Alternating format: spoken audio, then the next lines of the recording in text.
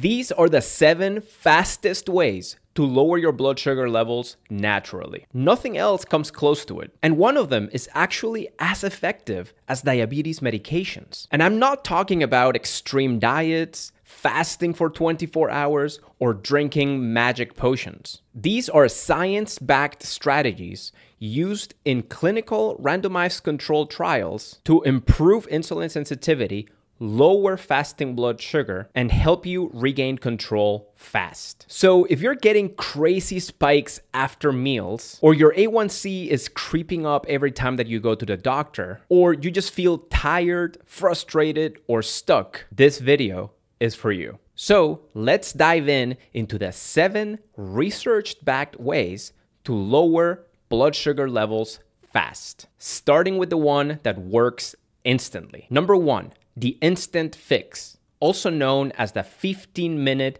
contraction-mediated glucose uptake hack. Here's what you're gonna do for this to work. The moment that you finish eating, go on a walk. Don't even think about it. Not a marathon, not a hike, just 15 to 20 minutes of casual walking. You can do this on a treadmill at home or go on a walk around the block. And here's a key detail that most people don't know. When your leg muscles contract by walking, they can pull glucose out of the bloodstream without the need of insulin. Normally, insulin has to act like a key that opens the lock of the cell door so glucose can go in. But during movement, that door opens automatically.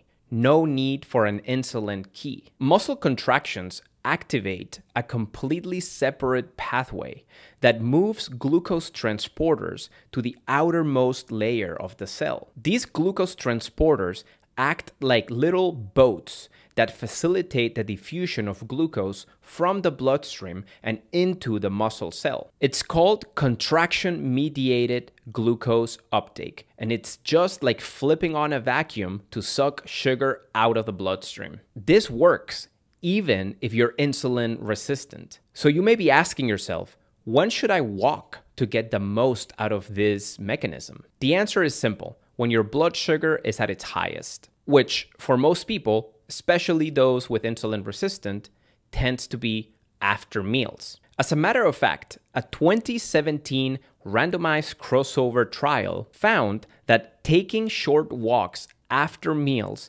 was more effective at lowering post-meal blood sugar than doing one longer 45-minute walk once a day. And it didn't lower blood sugar just after eating. Over time, those repeated reductions in post-meal blood sugar spikes led to overall better blood sugar control, including improvements in A1C levels, also known as your average blood sugar levels. The study concluded that moderate intensity brisk walking for 15 minutes after each meal is more beneficial to control blood glucose in patients with type 2 diabetes mellitus as compared to routine 45-minute walk at stretch. This is so simple and accessible, yet it's one of the most overlooked hacks. Here's a pro tip. If you cannot walk after every single one of your meals, do it at least after your largest meal of the day. This beneficial effect compounds over time. Also, if going outside is not possible or you don't have enough time, then getting one of those portable walking pads will make this much easier for you to stay consistent. Number 2, the brake pedal on digestion, also known as acetic acid before meals. This strategy is deceptively simple, but when used correctly, it can meaningfully reduce blood sugar spikes. It's not flashy, it's not new, and it's definitely not a cure-all, but the data behind it is surprisingly solid. Using about 2 tablespoons of apple cider vinegar diluted in 8 ounces of water and taken with meals has been shown to improve blood sugar control, especially after meals and fasting blood sugar. In this 8-week randomized controlled trial, adults with type 2 diabetes who drank 2 tablespoons of apple cider vinegar saw significant reductions in post-meal blood sugar levels and A1C compared with a healthy diet alone. They also had improvements in their cholesterol profile, including lower LDL and better cholesterol ratios. So, what's the mechanism of action here? Well, apple cider vinegar contains acetic acid, which slows down stomach emptying and boosts your muscles' ability to absorb glucose. Now, here's something important to consider. Don't drink apple cider vinegar straight. Always dilute it in water. And even then, the very thing that makes this hack work, which is the high acidity of vinegar, is also what could be detrimental in the long term. Daily use of this hack can lead to low potassium levels, potentially causing bone loss and osteoporosis. It can also lead to throat irritation or burns. So moderation and dilution are key. This is not something that you want to do every single day of your life. It's not meant for that. Some people tolerate it better, but I wouldn't recommend it long term. Number 3, around the clock blood sugar clearance, also known as Berberine. Unlike apple cider vinegar, which mainly helps for the first few hours after a meal, Berberine acts at a deeper level. Berberine is often described as an around-the-clock blood sugar optimizer because it improves insulin sensitivity and glucose handling throughout the day, not just during digestion. You've probably heard me talk about the power of Berberine to lower blood sugar levels fast. It truly is one of those things that seems a little too good to be true. But the science behind it doesn't lie. Berberine has been shown in over 50 randomized trials to lower A1C, reduce fasting glucose, improve insulin resistance, and support better lipid levels. It's so powerful that it's often referred as nature's metformin. And metformin is a powerful diabetes drug, in case you didn't know. In this study, efficacy of Berberine in patients with type 2 diabetes, researchers found that compared with metformin, Berberine exhibited an identical effect in the regulation of glucose metabolism, such as HbA1c, fasting blood glucose, post-meal blood glucose, fasting insulin, and postprandial insulin. In the regulation of lipid metabolism, Berberine activity is better than metformin. By week 13, triglycerides and total cholesterol in the Berberine group had decreased and were significantly lower than in the metformin group. So what is the mechanism of action here? Well, it activates AMPK, your body's internal energy regulator, turning on fat burning and improving glucose clearance. That's an oversimplification, but I won't go into it in this video. If you want to know everything about Berberine, go ahead and watch this video linked right here. Now, if you're interested in taking Berberine, just know that you have to take at least 1,000 milligrams of active compounds per day for it to be beneficial. This one right here, Jade Supplements Pure Berberine, is 1,200 milligrams per serving.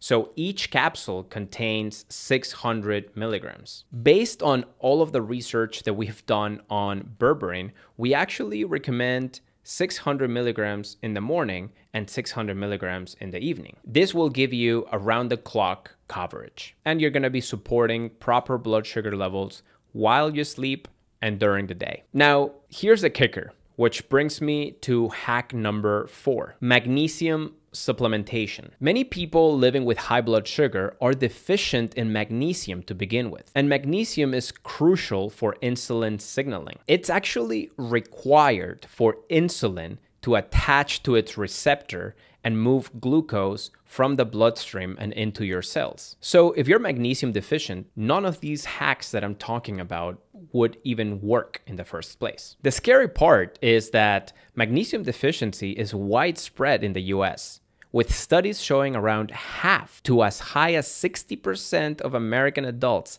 not meeting daily requirements, making it a significant public health concern. Here's what matters the most. Low magnesium equals poor blood sugar control, poor sleep, and increased insulin resistance. So before you start implementing any of these hacks, ask yourself if you're eating enough magnesium-rich foods. Things like hemp seeds, flax seeds, pumpkin seeds, quinoa, spinach, and black beans, to name a few. Go ahead and comment guide below, and I'll send you a free meal plan with magnesium-rich foods. You can also go ahead and supplement with magnesium glycinate, which I take 1 hour before bed every night. Number 5, muscular insulin sensitivity. If you want to go ahead and lower your blood sugar levels fast and keep them down, you need to train your muscles with resistance training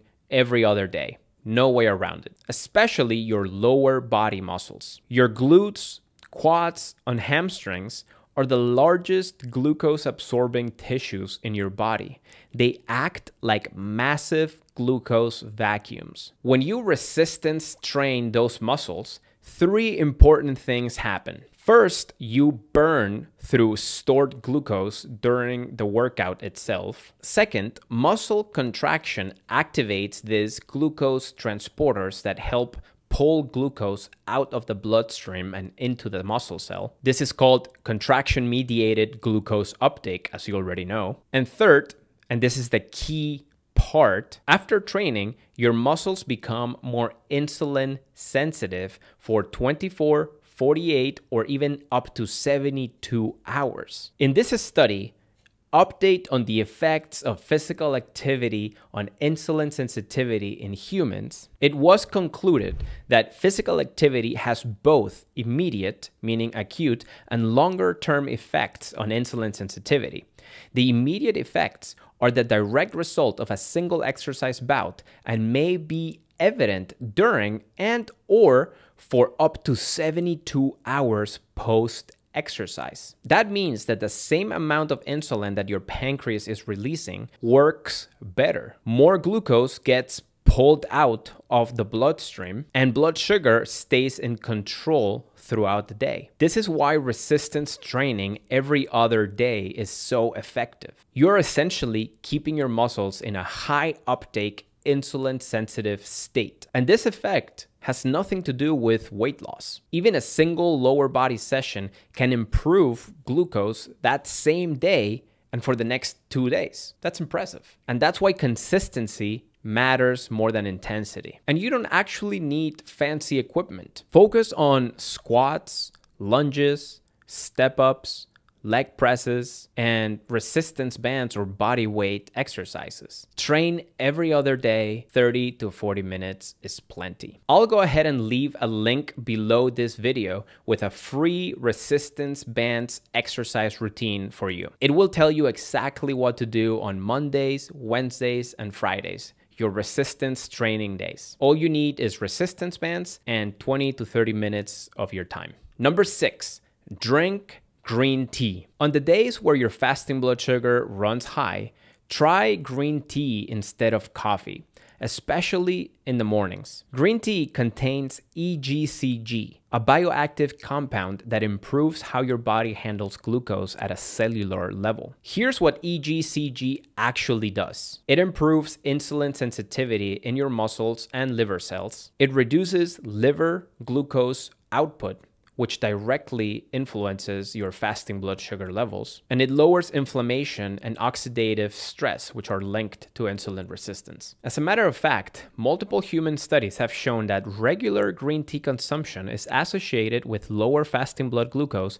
and improved insulin response in people with insulin resistance and type 2 diabetes, especially when used consistently. Another advantage is that green tea provides gentle stimulation without the cortisol release that some people experience when they drink coffee. This matters because higher cortisol release means higher blood sugar levels, especially in the morning. So here's how to use it. Drink green tea plain or lightly sweetened with monk fruit, and use it with or before breakfast. And it's especially helpful on days where your numbers are running higher than usual. This isn't about quitting coffee forever. It's about using green tea as a strategic tool when your fasting blood sugar levels are running high. Number 7, hydration. Your kidneys depend on it. This one seems basic, but it's critical. When you're dehydrated, blood sugar levels become more concentrated. At the same time, your kidneys are under more strain because they rely on adequate fluid to regulate blood glucose properly. Your kidneys constantly filter glucose from the blood, reabsorb what the body needs, and only spill excess glucose into the urine when blood sugar levels are too high. That entire process depends on sufficient water. High blood sugar also causes increased urination, which leads to water loss and electrolyte loss. That same dehydration can push blood sugar levels even higher, creating a vicious cycle. Staying well hydrated helps maintain normal blood volume, supports kidney function, and prevents unnecessary concentration of glucose in the bloodstream. Aim for steady hydration throughout the day, not chugging fluids all at once at night. So to recap, here are the 7 fastest ways to lower your blood sugar levels. These are not trends, they're not extreme diets, and they're not magic tricks. These are physiology-driven tools that lower your blood sugar because they make your body use blood sugar more efficiently. Number 1, the instant fix, post-meal walks. Eat, then walk for 15 to 20 minutes. Number 2, the digestive break, apple cider vinegar. 2 tablespoons diluted in water with meals. Think of this as a situational tool, not a lifestyle. Number 3, Berberine. This is one of the most powerful non-pharmaceutical tools that we have at our disposal. 600 milligrams in the morning with food and 600 milligrams in the evening with food. So a total of 1200 milligrams per day. We recommend Jade Supplements Pure Berberine. Number 4, magnesium. This is truly the missing link. If you're magnesium deficient, none of this works well. First, fix this or you are fighting an uphill battle. Number 5, resistance training. Train your muscles every other day, especially your legs, and stay insulin sensitive for 24 to 72 hours after your workout. Number 6, green tea. On high fasting blood sugar days, swap your coffee for green tea. Simple. And number 7, hydration. High blood sugar causes fluid loss, and dehydration leads to even higher blood sugar levels. Break that cycle. So here's the takeaway. You don't need to do all 7 at once. Pick 2 or 3, start this week, and stack them over time. Go ahead and check the description below